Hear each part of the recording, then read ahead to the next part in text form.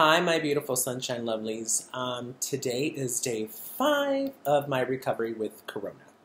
So, sorry the first video that I made on day 3, I was kind of out of it. I was very, very tired, very fatigued. I still have the fatigue feelings, but it's gotten better and I'm not as tired. I am tired. Like if I went and did errands and stuff, it'd wipe me right out. But so far I'm good. So I wanted to touch on my symptoms, and I'm going to explain what happened. So with it, I had a dry throat, I had a headache, I had diarrhea for a couple days. Even if I wasn't eating anything, I just still had the motions of it, of diarrhea. So obviously this heavy chest and cough, of course. What is it? Malaise, body aches, chills, sensitive skin, night sweats. Those were the horrible. Okay, those was just so fucking horrible. The night sweats were the ones that really I just hated it. I just could not stand it. I hated having them. I didn't like it. And so, yeah.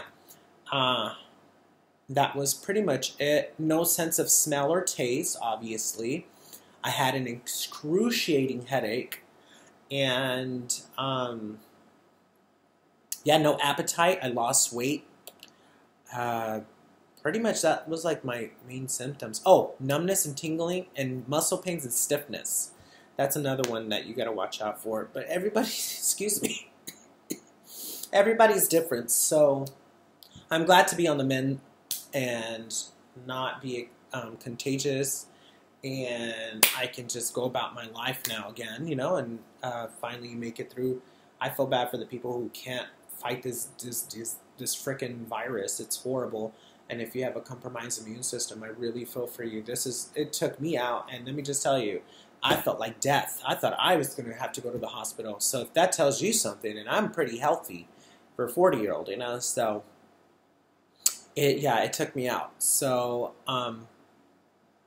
I'm happy to be on the mends. Sorry that we're still fixing the walls, and as you can see, we just moved in a month and a half ago, so we're still setting up the house, and it's great.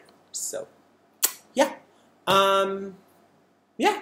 So it's another hot, humid day here in New Jersey, and I'm going to go run some errands that needed to take care of, and I'll, you know, I will come back and, you know, tell you my, when I'm fully recovered. So, day 5. Thanks, everyone. God bless you. Please stay safe. Wear your mask. Wash your hands. Practice social distancing. Not just for yourself, but for everybody else around you, especially people who can potentially die from this. So, ciao.